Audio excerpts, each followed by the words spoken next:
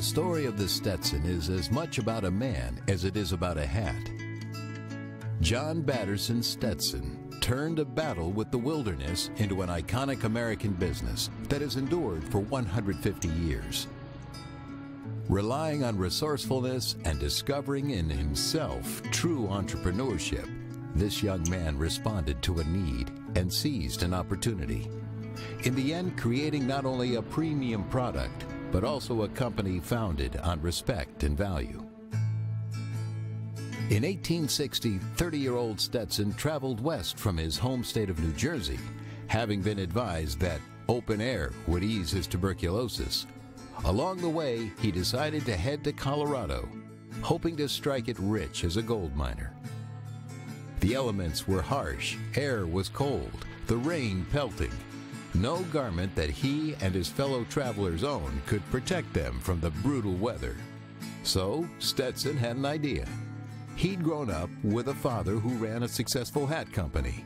It's been said George Washington was a customer. And while the younger Stetson had no intention of becoming a hatter himself, he had learned the trade as a child. He knew how to make a felt hat from animal fur, something that was plentiful out on the prairie.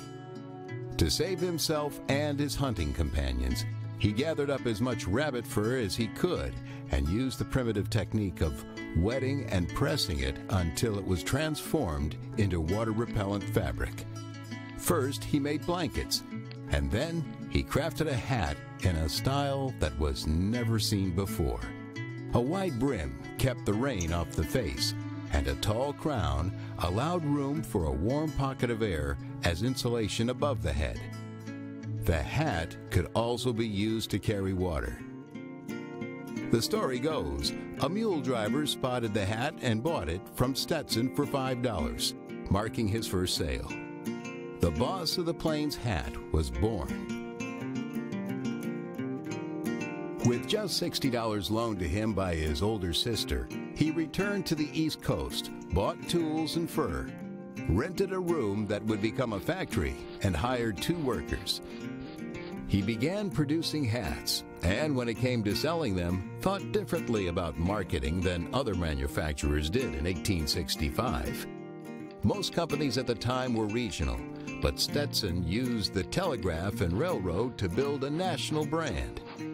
His headquarters were in Philadelphia, but he had the idea to send one hat to each dealer in the Southwest, enticing them to order.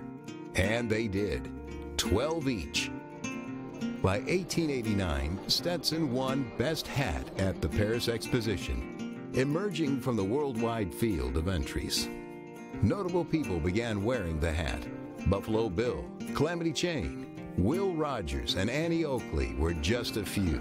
Not only did the company grow, it would become the largest hat factory in the world by 1900.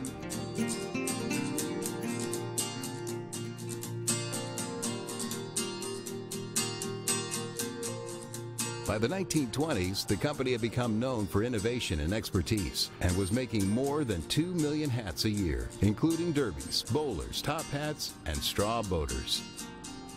It began personalizing hats for senators and presidents, and for other famous figures, including entertainers, a practice that continues today. The silent movie superstar Tom Mix, for instance, wore a 10-gallon Stetson, and when he traveled, brought along a stash of hats to give dignitaries whom he met around the world.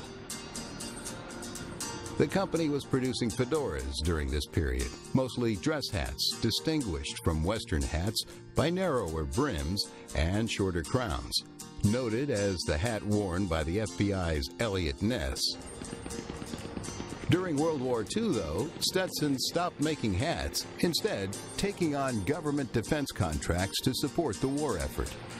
The factories manufactured parachutes and safety belts and ran anti-espionage advertising campaign with the slogan, "Keep it under your Stetson."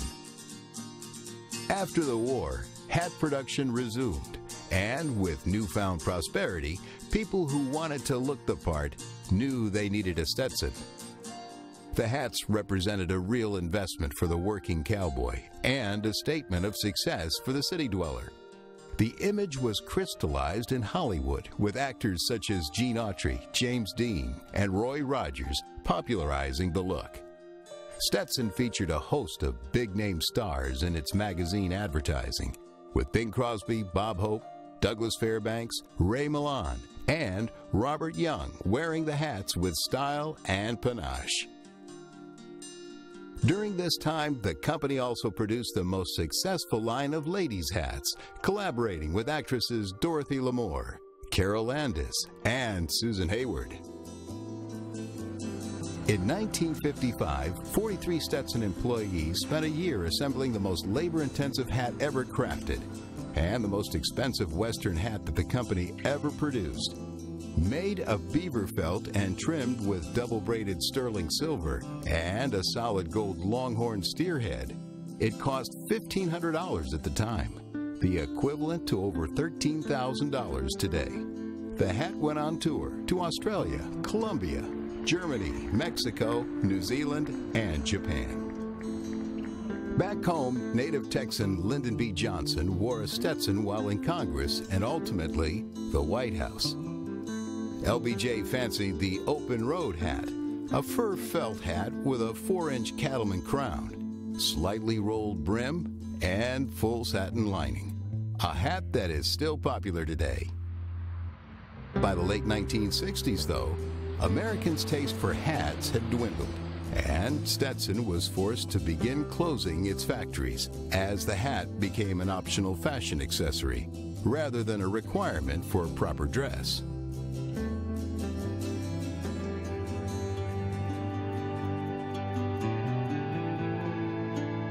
The 1960s changed the way people thought about fashion and free expression. In the few factories that hadn't closed, Stetson added colorful hat brands, creative shapes, and wild feather arrangements to its hats, trying to keep up with the changing times and tastes. By 1971, though, the company had moved its operations from Philadelphia to St. Joe, Missouri, and altered its business strategy, continuing in the hat business by the licensing arrangements with a number of manufacturers. This decade was the company's toughest financially. It wasn't until the early 1980s when the pop culture images of Urban Cowboy and Indiana Jones hit movie screens. The demand for hats picked up.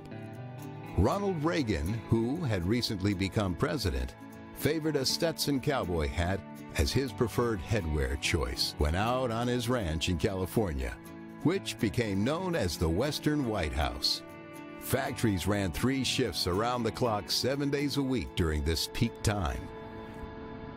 In 1986, Stetson moved part of its hat production from St. Joseph, Missouri to Garland, Texas, just east of Dallas, and continued to diversify, adding fragrance and eyeglasses to its mix of products. Here at home, country music stars latched onto the iconic brand, wearing Stetson when they performed.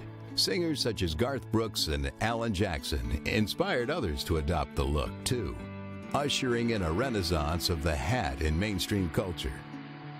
Today, country music is linked with the Stetson.